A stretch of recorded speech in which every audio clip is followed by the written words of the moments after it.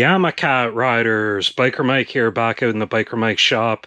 Thought I'd make a video on this little repair I made to my Viper, and what I did was fixed up the steering post bracket here to take up all the slop that was in it.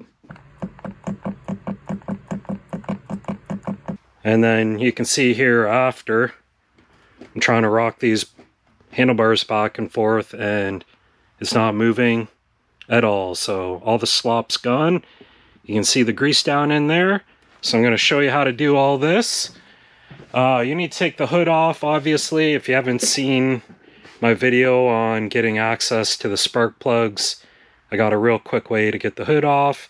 And then once you get the hood off, you're going to need a 6mm T-handle, a 10mm T-handle. If you haven't got those, that's okay. It just makes the job a little bit easier. You can use 10mm socket, 6mm socket on an extension. That'll work just fine too. And a T25 Torx bit. So let's get right into this. So I took off the seat and the gas tank shroud thinking that needed to come off, but you don't even have to do that. To get going on this, you're going to need to take the air box out so you can move the steering post over. So to do that, we're just going to move these tools out of the way. There's two T25 Torx bolts up here, so you need to remove those.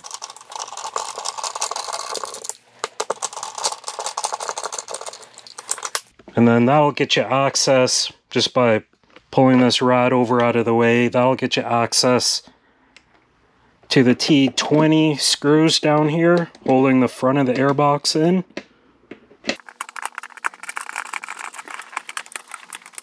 And with the two screws out of the front of the airbox, you can take off these 3 pollution control breather vents. So that one just pops off. Put it out of the way.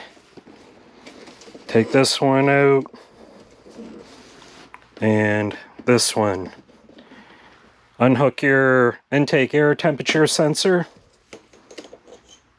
Then get your 6mm T-handle. If you don't have that, you can use a flathead screwdriver or a 6mm socket on an extension.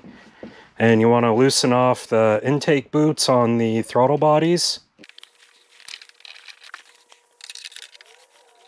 So with the 3 intake boots loosened and the 3 vents pulled out of the airbox and the temperature control sensor disconnected, you can remove the airbox. Now it is a little tricky to get out, so it takes a little bit of wrestling around and moving these rad lines, but you can get it out.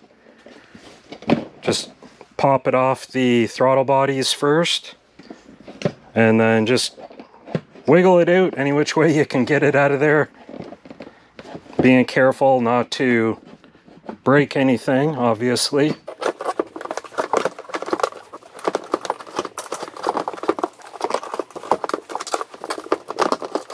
With the airbox up and out of the way now, you can move the steering post over to get the lower bracket off. So 10mm socket up here.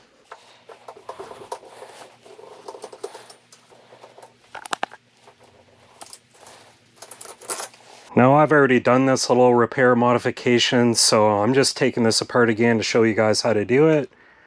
So the next thing you need to do is move your steering post out of the way, so you can just pull up on it and slide it up over this one bolt. It's a little tight, but it can be moved. And once that's out of the way, then you can pull the lower mounting bracket off.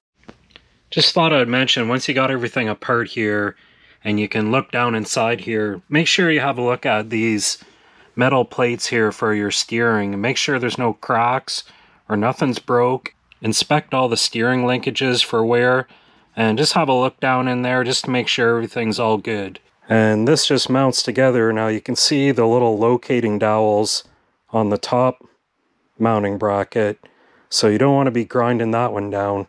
So what you want to do is just sand a little bit of this material off so they both fit together tighter around that post. So what I used was a 120 grit belt for a belt sander, and I'm not going to sand it right now, obviously, but I just kind of worked it on there and sanded it down just to take some of that material off so both pieces would fit together a lot tighter around that post. And then you just want to take a little bit off this piece too, where the throttle cable goes down through, so everything mounts up tight and it's not putting any stress on anything. So it's just a process where you got to work at it and then go back to the machine, test fit it, take a little more off, just take a little bit at a time, because you don't want to take too much off and make it too tight, but just a little bit at a time. And then once you get the right amount of material taken off, you can put it all back together. And then before you put it all together, you can put a little bit of grease on there, or you could even probably use a little bit of motorcycle chain lube and just kind of dribble it down in there as a little maintenance thing to do, just to give it a little bit of lubrication to try and prevent some wear. Now, I'm not sure exactly how tight it was right from the factory, but there was quite a bit of slop in mine, and there's none anymore, which should make it a lot less annoying to ride. So there you go, guys, a real quick video on how to take up the slop in your steering post on your Yamaha Viper or the Arctic Cat equivalent. Hopefully you guys like that video. If you like the video, give it a like. Don't forget to subscribe. I've got lots of other videos on the Yamaha Viper. Check those out. Let me know what you guys think. And take care, guys. Hopefully we got a good riding season coming up. I'm still waiting for snow myself. I got more videos on the Viper planned. Biker Mike out.